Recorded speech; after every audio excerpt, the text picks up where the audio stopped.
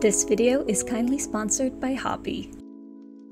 I look a little bit like I came from the 1800s with my bangs out and my hair all up in twisties. But anyway, hello everybody, welcome back to my channel. My name is Bash Harry and this is the Harry Knit.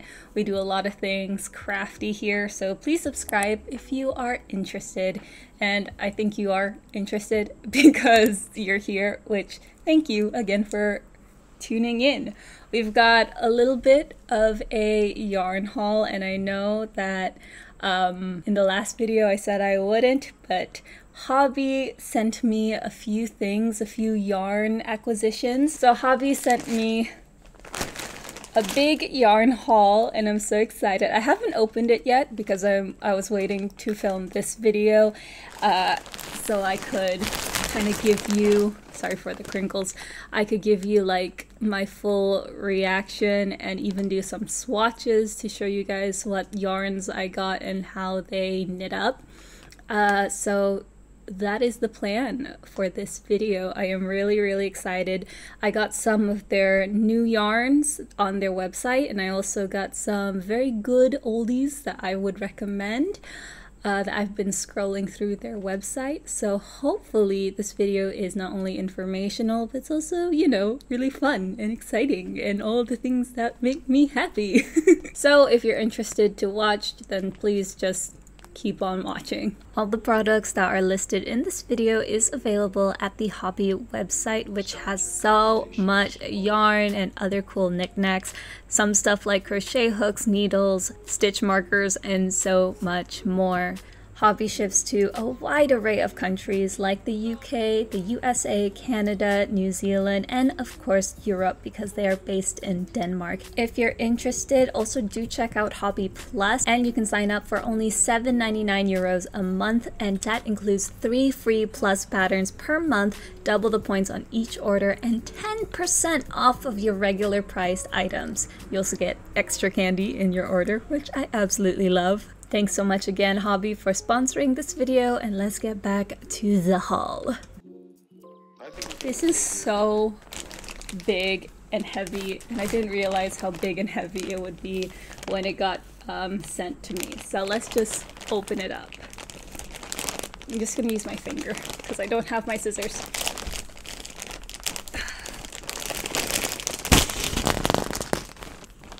Immediately, just color attacking my face.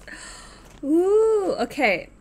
Let us start with the belle of the ball. Let's start with their Hobbii Glitter Delight.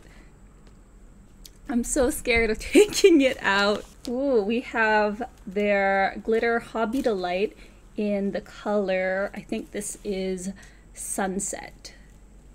Come on, zoom in. There we go. I'm gonna put this down for a bit.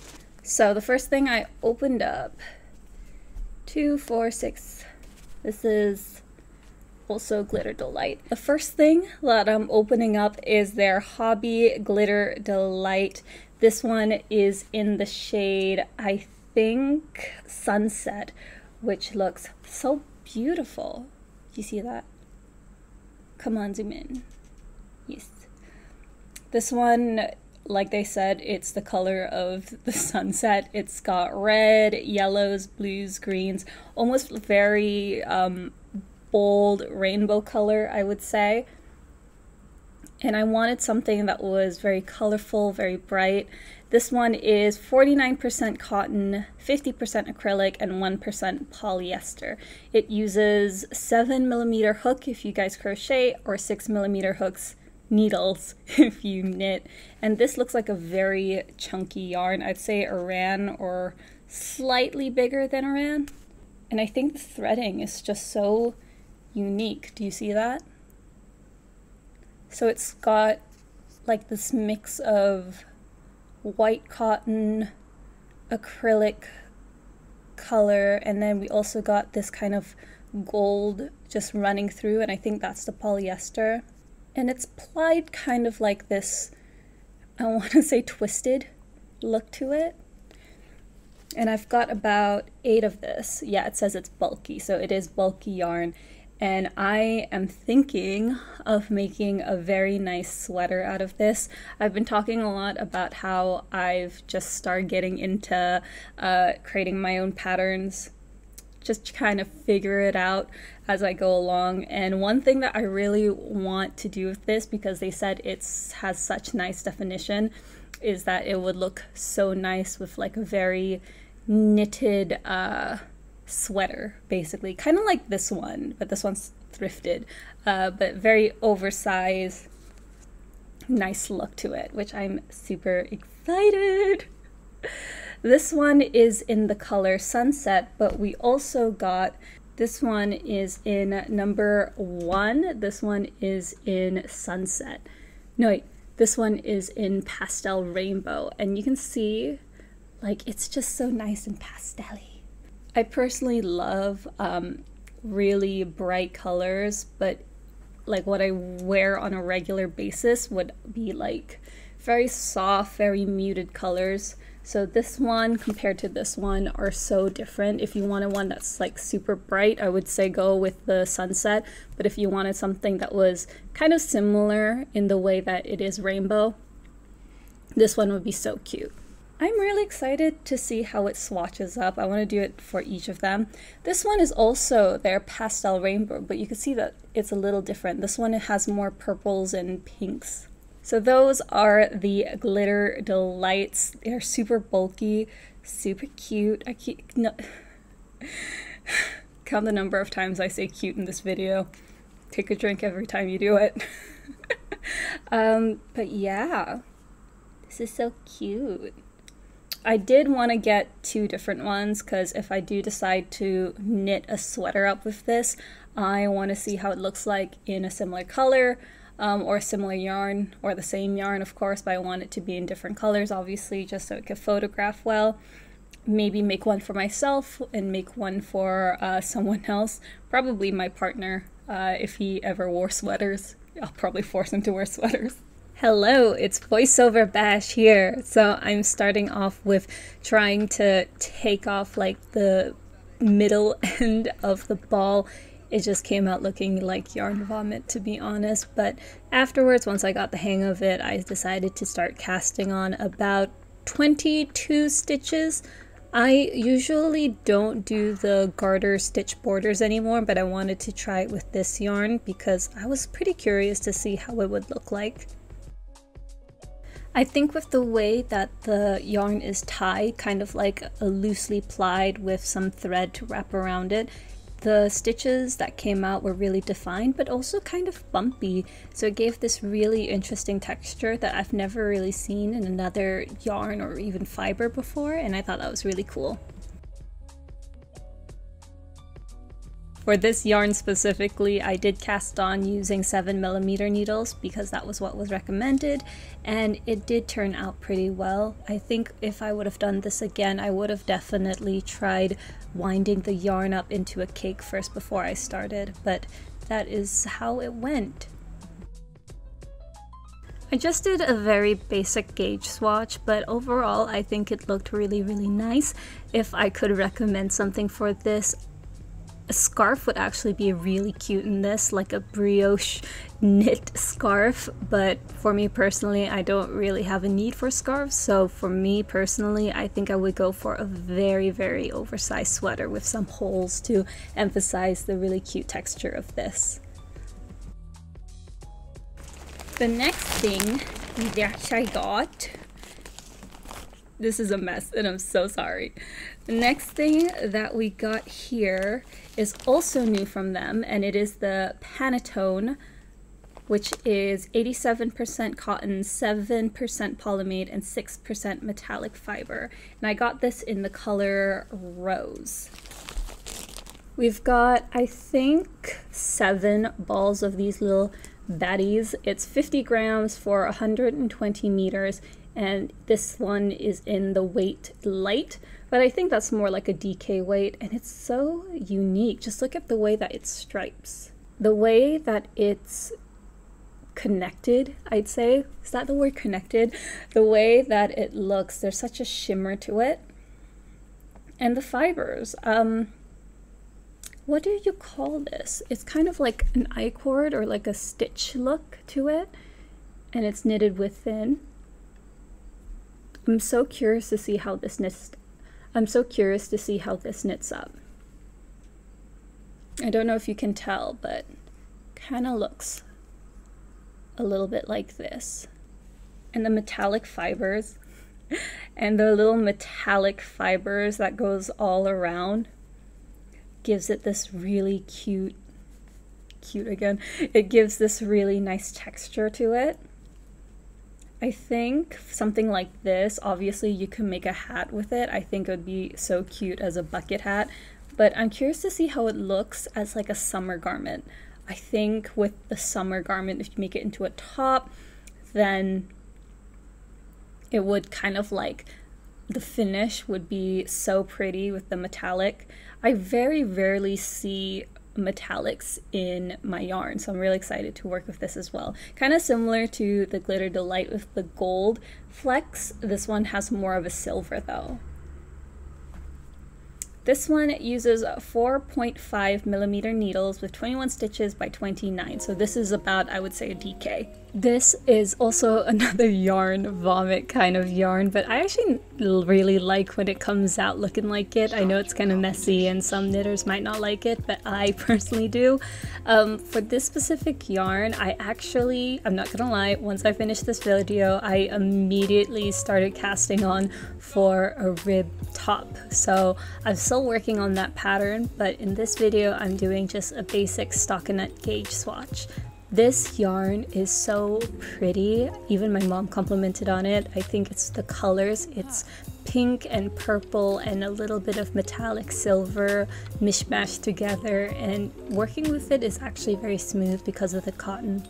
Not only that, I think the kind of fiber is not that itchy, which is good if you do have sensitive skin, but I can see why someone with maybe more sensitive skin, like those with asthma or drier textures, might not like it as much. So I would recommend wearing something inside just in case, because of the metallic silver into the pattern. I'd say this is a pretty light DK yarn. It's not a heavy DK, it's definitely more on the fingering side, which is why I use 3.5 or even 4.5 millimeters when you're working with this. Not the pattern, yarn. I don't know why I said pattern. But anyway, I did really like working up with this. I think when it comes to working with needles, I do like using these wooden ones just because it's more smoother for me personally when I'm working with this kind of yarn. I am making a rib top with this specific yarn because it's so light and the textures within the yarn is just so pretty to work up. I think when it comes to a more textured design, whether it's like a linen stitch or a rib stitch or even like fisherman's rib, I think this detail would be so pretty. But that's just me talking. I really love yarns with really unique textures just because I think it's so cute, and just for the knitter, whoever wants to see the different details in it, the metallics just give it this really nice finish to it. Those are the latest collections on their website, so please do check it out. But I also got 2 more of their yarns, which I requested because I've seen a lot of people use them and I'm really curious to see how they would knit up. So let's talk about some more. We've got their Hobbii Divina, 65% baby alpaca, 25% polyamide, and 10% merino wool. And she is a fluffy girl. She's fluffy. Ignore the little cracks and rips. It's not their fault. It's definitely because of shipping. It's always shipping. The one that I got is in natural white. Woo! So this one here is in natural white, and the reason why I chose natural white is I don't have a lot of white in my yarn collection, so I thought, you know what, why not try out the Divina white because I heard such good things about it on Ravelry and from YouTubers here on the YouTube sphere. This one uses 4 to 5.5 millimeter needles, and it's a 4-weight yarn, so I'm guessing that's about like also worsted or like heavy DK, I'd say. This is 50 grams, 150 meters, which is 164 yards. We've got about 6 here because I'm thinking of making a very cute sweater with this. Look at that. Wow, it's upside down. It's upside down. It's so fluffy. You can see the little fluff going all around it. I'm curious to see how it would knit up. I actually would like to mix this with another yarn, although I'm not sure what kind yet. I have like an idea in my head because I don't know about you, but I kind of miss cold weather. I miss feeling warm in like a really thick sweater. I haven't been in cold weather in a very, very, very long time. So if you are going into the colder months, I'd say somewhere around September or October, you know, fall into winter, I think this would be really, really great, especially since this is alpaca and merino wool. Merino wool is so amazing. Like, I can just talk about how much I love merino because it's great for the summer, it's great for winter, it's just an all-around great sort of wool or fiber to work with. The first thing that comes into mind when I was working with Divina was the fluffiness. It was just so fluffy, and that's probably because it has a little bit of alpaca into it. So I did a very basic stockinette gauge swatch as well, like the others, though this one I did use smaller needles because I didn't have any of the larger ones at hand, and I think that made the gauge a little bit off than what it said in the pattern, or at least in the informational card. That being said, this yarn did come out pretty smoothly. I wish I chose a different color though, because sometimes white is a little difficult when you want to count the stitches, so be mindful of that. I personally chose the off-white because I did not have any white in my stash, at least not enough for me to make a sweater, which is what I would recommend with this yarn. Because it is so fluffy though, I would recommend this for more... I wouldn't say this is the best for like textured products because I think with the fluffiness it's not going to be seen, but a very basic stockinette sweater would do just so beautifully with this. I also think this yarn would be really great to make some hats with it. I just think it would look really, really cute. Just be mindful of the gauge, of course, because like I said, with smaller needles, I didn't quite get the gauge, so I would actually recommend sizing up just in case. But you could see how small it is compared to the rest, even though I did cast on the recommended stitches for the gauge. Everything's falling apart, like my life. And the final thing I got right here, I've never worked with tweed before, but now I'm really excited. It is their Hobbii Tweed Delight. 85% wool, 10% acrylic, 5% viscose. Looks like this. I got it in the shade Dijon, I think. And it does have this kind of honey mustard look to it. I don't know how else to describe color. It looks like food to me. This looks like something I can eat. Don't eat it though. But it has these white and black flecks that's going on with the shape. Not the shape, the yarn. And it's super, super cute.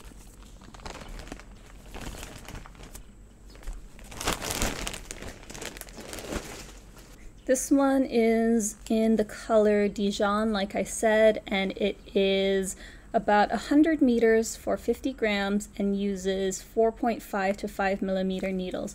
I think this is something that's really great to knit up with, and I'm so excited to try it out. When I think of tweed, I think of vests. I don't know why, but I think of really pretty cable knit sweater vests that are so cute and preppy, but then has a little bit of an edge to it, which I really like. I am so curious to see how this knits up. how the swatches up. I'm back. Sorry, that was my mom. Anyway, where were we? I need to start organizing my yarn. There's quite a lot on my table right now. But yeah, anyway, Tweed Delight, so cute, so pretty. I do want to make a very nice cable vest with this. I think it would just be so nice. Plus with the little black and white flakes, I think the texture, it'll just add a bit more to the texture that I'm really looking for, especially when it comes to vests. I'm kind of in like a slipover slash vest area in my life right now. I kind of want to make more of them. I think I have like 2 in my closet now, so what's wrong with having a 3rd one? Especially in this very beautiful mustard color. My go-to colors are usually yellows, blues, pinks, whites, very soft tones. Although I don't know if I'd call this soft. It's definitely way more saturated. I'm not gonna lie, this is probably my favorite color out of the bunch. Just the colorway is so beautiful. This is in the color Dijon, which is a very fitting name because it looks like mustard with some black and white flecks into it. I've personally never worked with a tweed kind of yarn before, but I can see why that they're so popular just because of the textures that come with it. It is so beautiful and I really love the specs. This yarn is definitely on the thicker side since it is a worsted weight yarn. It is 50 grams, that totals to about 109 yards or 100 meters, which I think is pretty standard for European yarn. I think I also use 5mm needles here and I got the gauge just right, which is perfect compared to Divina. For yarn like this, I definitely think a vest would be absolutely beautiful in this shade and the fiber. Because it is wool and viscose, it will have that warmth that you're looking for the fall and winter, specifically more on the fall side. If you do want to make a sweater in this yarn though, I definitely recommend getting more than enough, so at least 10, maybe 11 if you're on the larger sizes, just because with working with this kind of yarn, you never really know, or at least I personally don't know, especially since I'm still figuring out my sweater quantities. In addition to the yarn, they also have such cute products on their shop, on their website, and they sent me some things.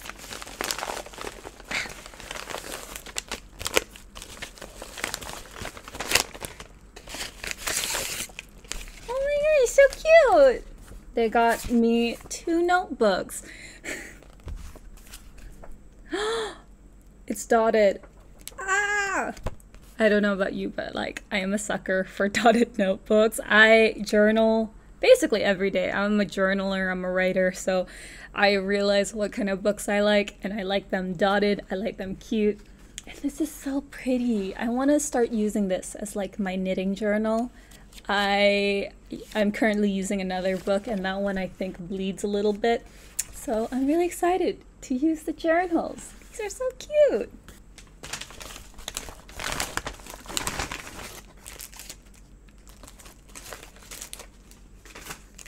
They also sent me some little nice buttons to add to any sweater, any cardigan, any vest that I'm looking to make. These are crystal buttons, 12mm. Ah! I'm gonna add this to my button collection. Anyway, that is about it from me. If you're watching this, thank you so much, and please do check out Hobbii. If you like this video, please do like, comment, and subscribe. I will see you guys next week or so with another video, and yeah, that is about it. Thank you for watching my little haul. Yes. Okay, my name is Bash Harry, this is the Harry Knit, and I'll see you later. Bye!